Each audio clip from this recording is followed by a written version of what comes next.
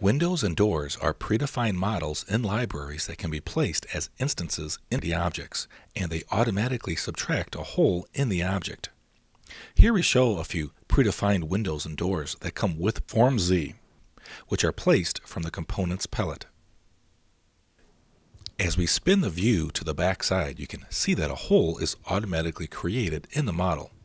Since windows and doors are similar to components, it is recommended to watch the components video tutorial first for a better understanding of how to place, create, and edit components.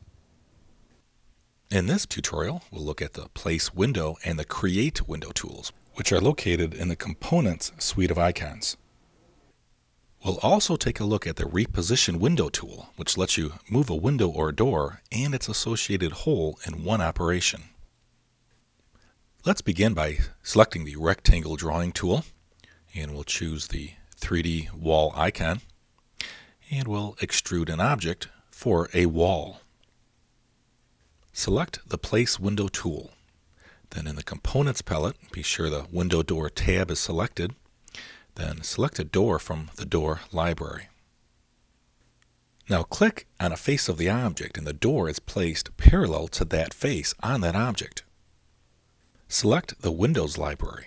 Choose a window, and then click on the face of the object again to place a window.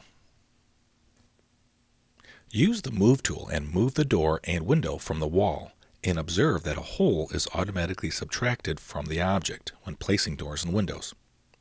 Please note that if we use the Move tool on a window, the associativity of the window with the wall is lost. If we want to move the window and maintain the associativity with the wall, then we need to use the Reposition Window tool instead. Undo the previous move. Select the Reposition Window tool, then drag the door to a new location. And observe that the hole follows. We'll do the same with the window. When repositioning a door or a window, you can select the Copy icon in the Tool Options palette to make a copy if desired. There's only one option in the Tool Options palette when placing windows and doors, which is the Mirror option. This option is useful when placing asymmetric windows, such as this partial arched window. First, we place the window with this option off. Then we place the same window with this option on. We can change the parameters of a placed window using the same technique used for components. Pick the window with the Pick tool and select the Parameters tab in the Tool Options palette. For example, we can change the mirror parameter if needed. And we can replace this window with a new window by dragging and dropping a different window from the Components palette onto the icon in the Tool Options palette. And the window is replaced. Let's examine the associativity between the window and the object they are placed into.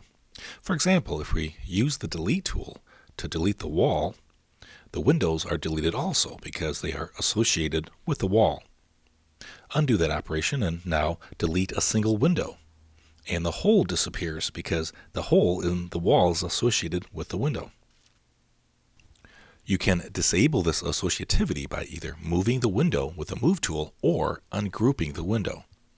This is accomplished by right-clicking on the window and choosing Ungroup.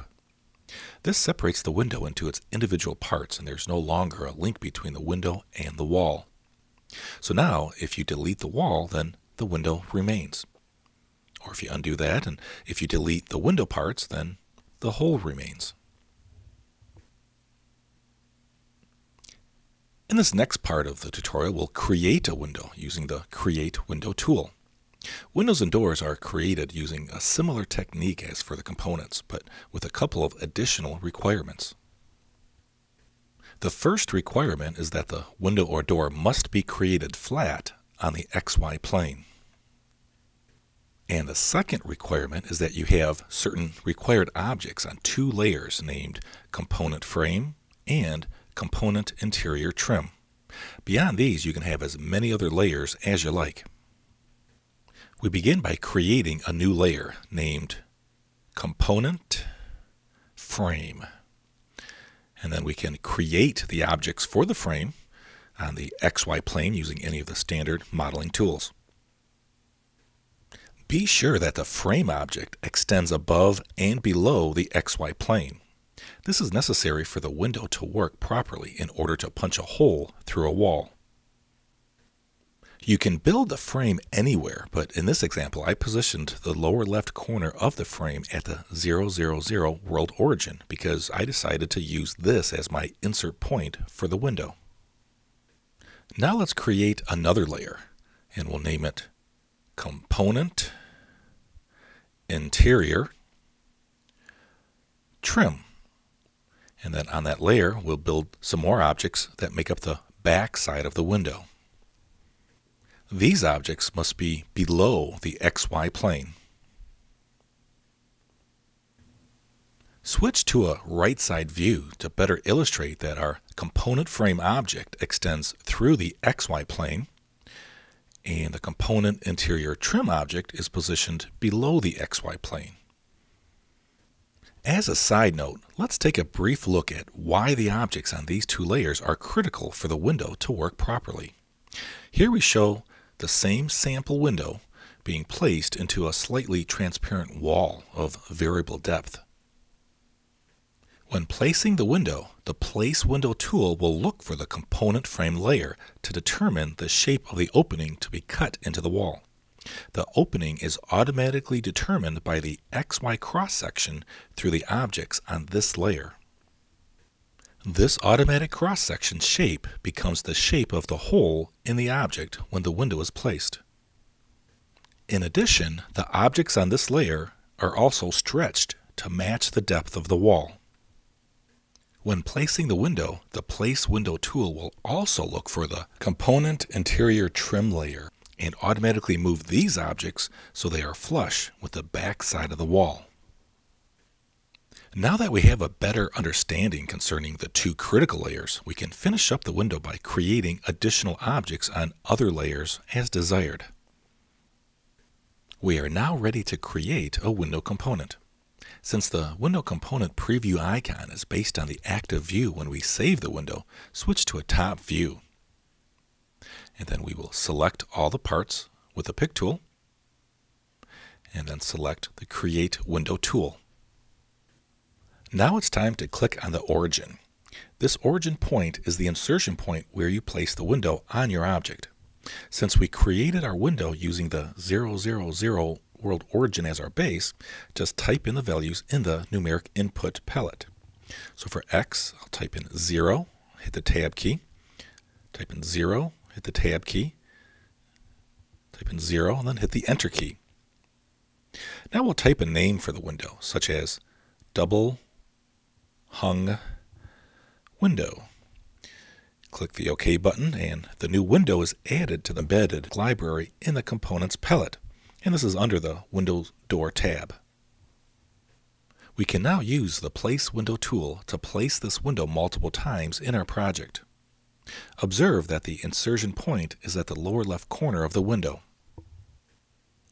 To edit a window used in this project, select the desired item from the project library under the Window Door tab.